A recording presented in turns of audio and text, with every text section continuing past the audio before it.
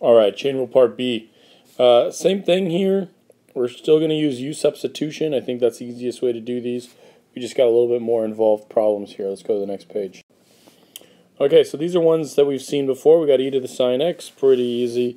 I'm going to make u equal my sine x. Therefore my du would just be cosine x. And so really my y equals e to the u. This is a step I see you guys skipping a lot. You should make this statement because this helps clarify what you're going to do next. Now you know that your derivative, and in fact, actually let's say your dy equals e to the u du. Let's go ahead and plug everything back in. dy equals e to the sine x, because that's what u is, times du, which is cosine x. And technically I should have written a dx here. I apologize. And now we can see I could divide dx by both sides. Cancels that out and we get dy over dx. It's the proper way to do it there. Of course you could just do derivative of the inside. So you could just do this derivative of y would just be e to the sine x times the derivative of what's on the inside. But really, again, I want you to get in the habit of doing this.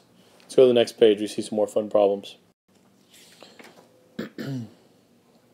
Okay, so we got the natural log of x squared. Again, nothing you can't handle. The u is going to equal x squared. Therefore, du should be 2x, and then let's put a dx there. And that means, before I write dy, let's rewrite y, and it's ln of u. Therefore, dy is 1 over u du. And really, 1 over u du, this is the same thing as just du over u. So let's plug it in. Du is 2x dx. Underneath the dx, I'm going to put the x squared. And let's rewrite this now. Well, actually, I'm just going to say, you guys can see I have the dy over here and the dx over here.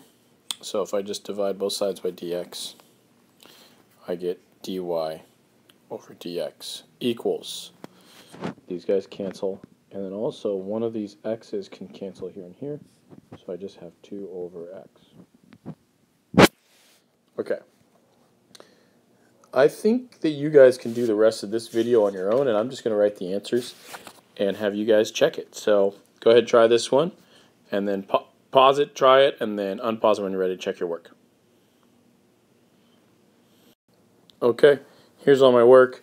Here's what you should have had. Your answer should be negative 3e to the negative 3x.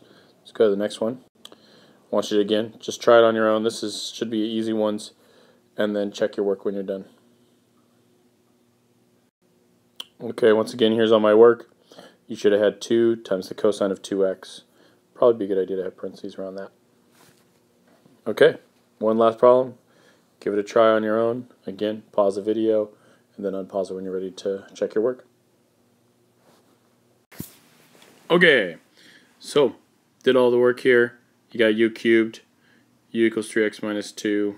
Solved it all out. You end up with dy over dx, or y prime. I just wrote it this way this time. You could write it either way. Equals 9 times 3x minus 2 squared. Alright, that should be a pretty quick video for you guys. Let's just kind of review. The next one should be a little bit more challenging problem, so see you guys in the next video.